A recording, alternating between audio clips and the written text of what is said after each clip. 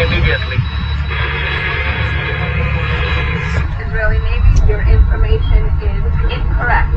You are threatening to open fire on an unarmed ship and unarmed civilians carrying only humanitarian aid headed for the Gaza Strip. This is illegal.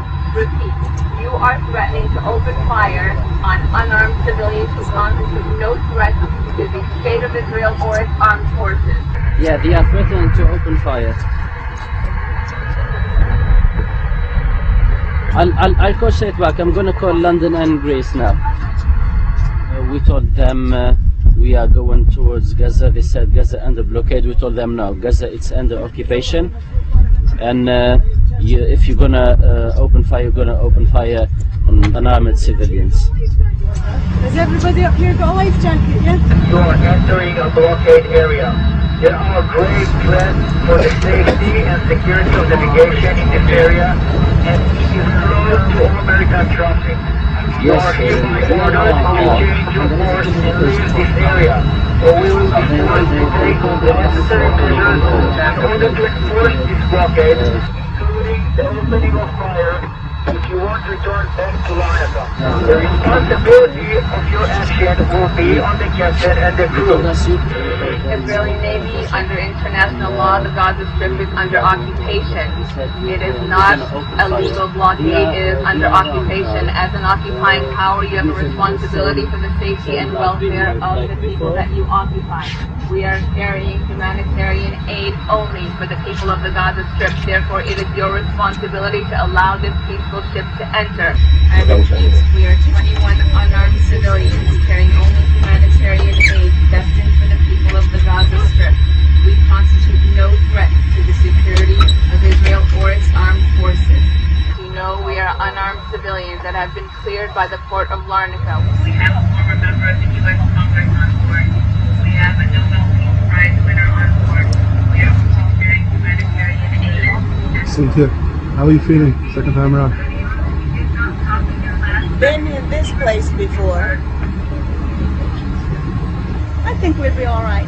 They have threatened to attack us, but I think we have to call it bluff. You know, sometimes people have to stand with courage and do what's right. And when people are doing what's wrong, as is the Israeli government now, with collective punishment of 1.5 million people, civilians, we've got to call their bluff when they threaten to attack us and shoot us, and we've got to go to help the people.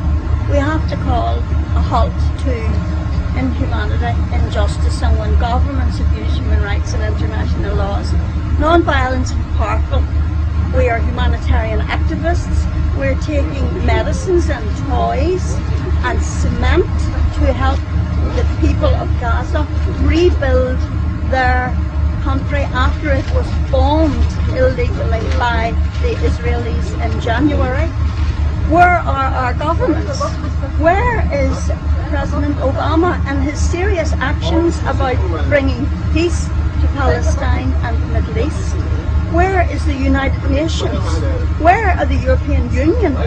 All silent. At the moment we have one patrol vessel and it is circling us constantly. They've jammed our radar and they've jammed our GPS. So at this stage we're working off compass and paper. We also have signal on our satellite phones, so we can get our coordinates off this. We can still keep running. Due to it being a steel boat, I cannot see them ramming us. It's unlikely. Their other option is to actually board us. Send out Zodiacs and board us. To do this, they're going to actually have to bring in another couple of ships to do this. The other option then again is just to track us the whole way to Gaza, and then when we enter Gazan waters, then arrest us and confiscate the boat and bring us into Ashdod.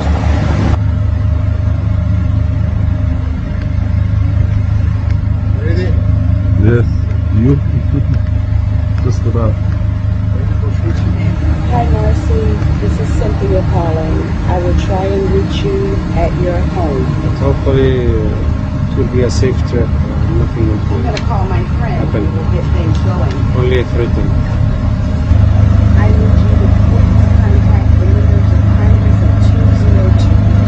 Hi guys, I have the microphone turned That's only because there's nothing new going on.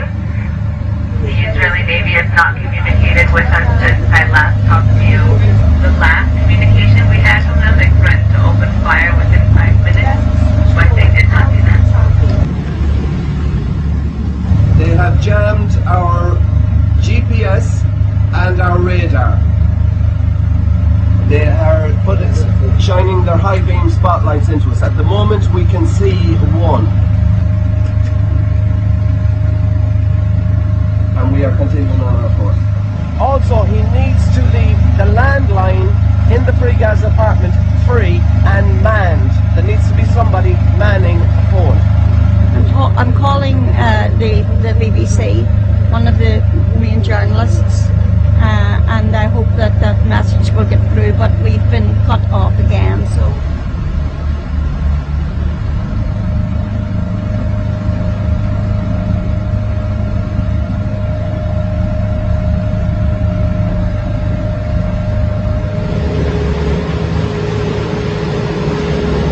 It was just Palestinians on board.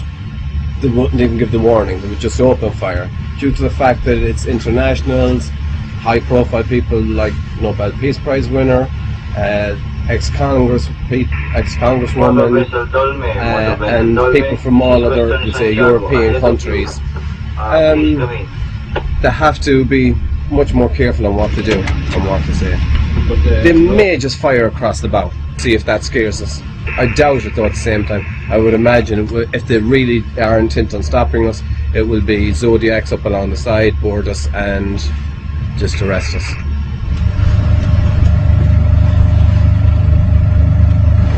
There's a rim coming up behind us.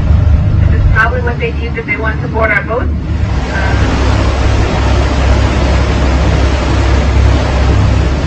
It is getting closer, so it's something we have to be prepared for. Although again, we don't really know what they're going to do, so just stay calm. They have not contacted us again since I last let you know.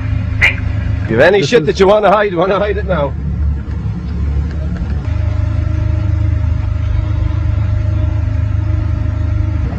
Okay, if you guys can see, they've turned their rib in. It looks like they're headed straight for us.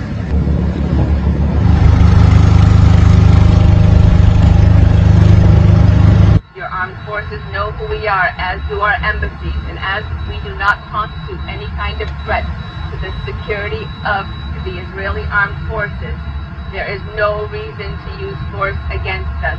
I repeat, we are civilians. Do not use force against us. Over.